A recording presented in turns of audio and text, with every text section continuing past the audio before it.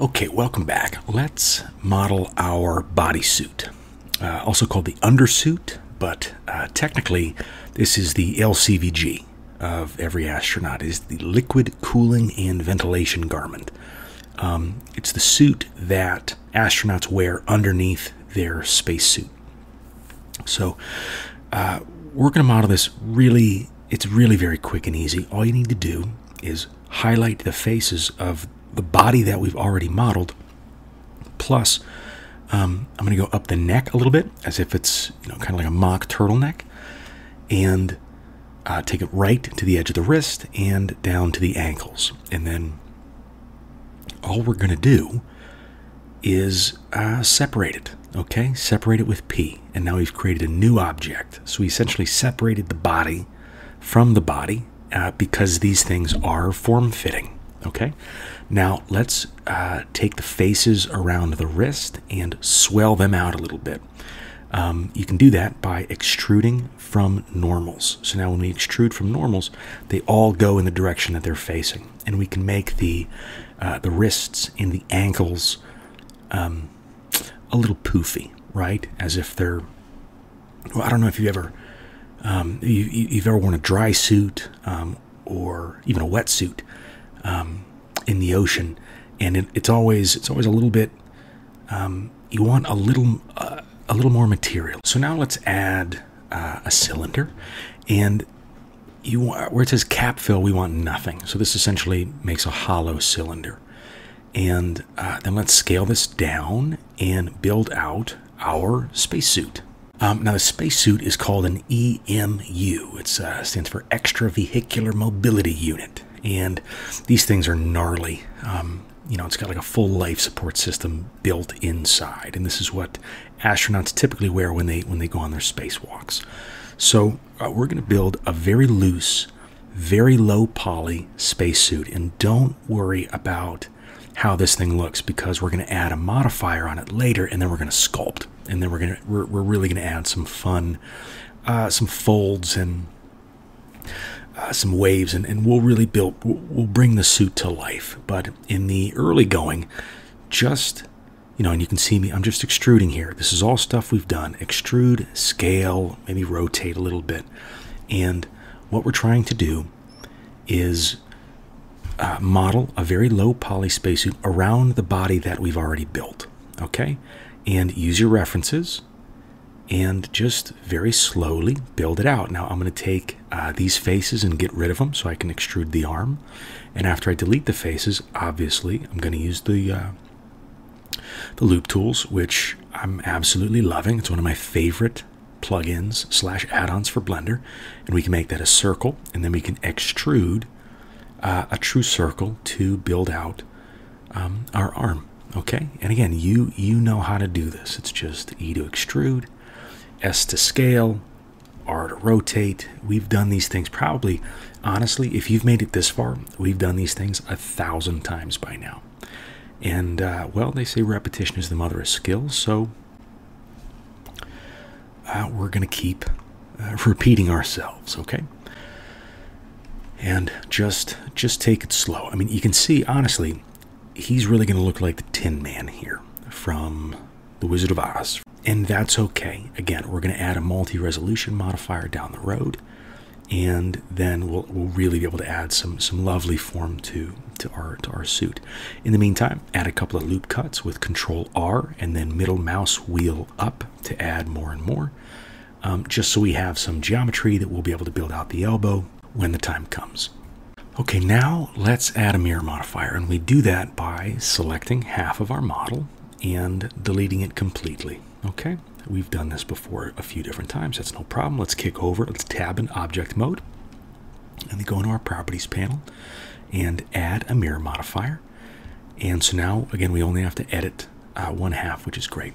So what I'm doing here is, if you notice that your suit is inside the body, if the body kind of pierces outside of the suit, just select the suit and then go into proportional editing and drag the suit around the body so that there are no,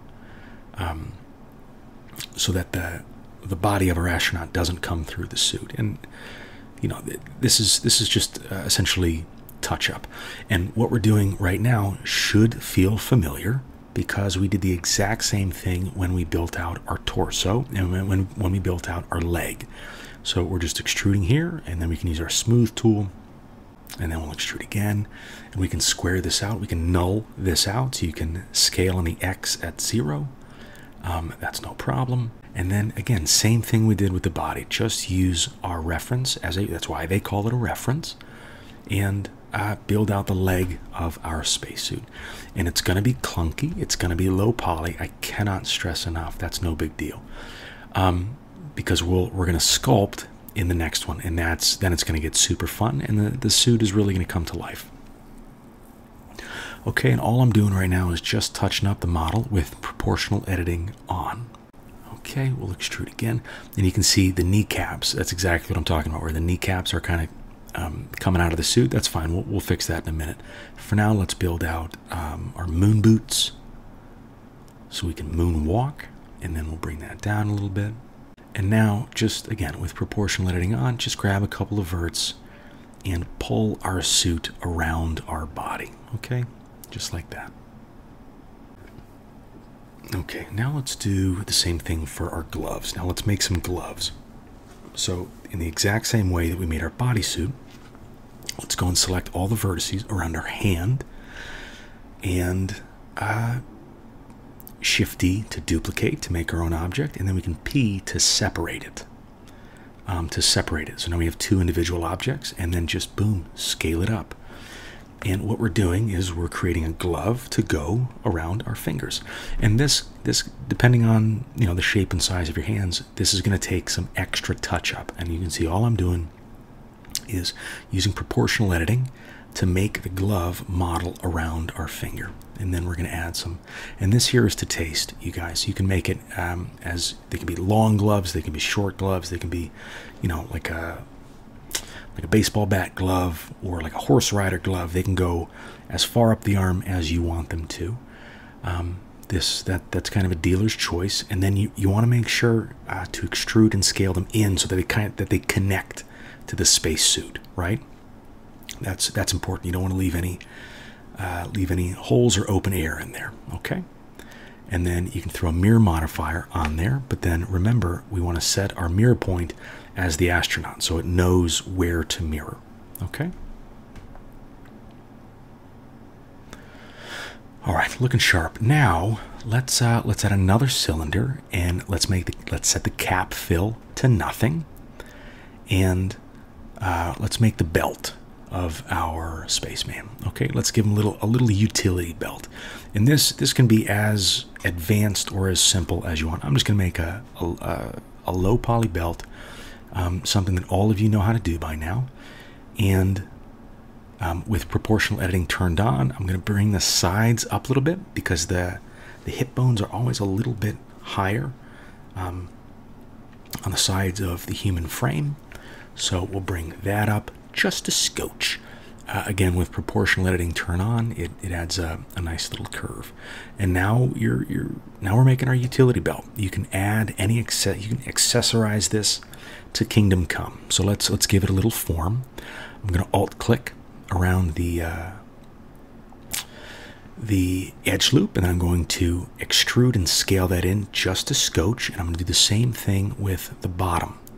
And we've created a little bit of depth, and so now I'm going to connect these with F, like so, and then with one edge selected, just keep hitting F, and you will connect all the way around fully your loop. And now we have some form. You could also use a solidify modifier if you wanted to. And now I'm going to make a quick belt buckle. Just because I want to. You don't have to. This is a design choice. You can, if you want to make this as involved or complex or as basic as you'd like. I'm just going to do a quick inset, and then I think I'm going to grab the faces and move them in on the y-axis, just to inset those a little bit. But if you want to have yours be, if you're from Texas and you got a huge belt buckle, that's cool. If you're Elvis and you want to have like a kingly belt buckle, that's amazing. Now I'm going to make a quick holster on the right hand side so we can have our a ray gun, a ray blaster, and all I'm doing is extruding, grabbing, insetting, moving again and again. And this is to taste.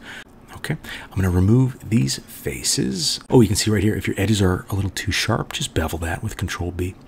I'm going to apply the mirror modifier. Okay, and now all of the geometry is real. So we can select the second holster and just delete those faces. Okay, and then clean it up. Make sure you delete all of the faces. And now you have a belt buckle with a holster, just like that. So that was enjoyable for me. I hope it was enjoyable for you. And in the next one, we're going to start sculpting. And if you've never sculpted before, oh man, this is going to be a great introduction to sculpting, and we're going to have a blast. So get up, get a bend, get a stretch, and we'll see you in the next one.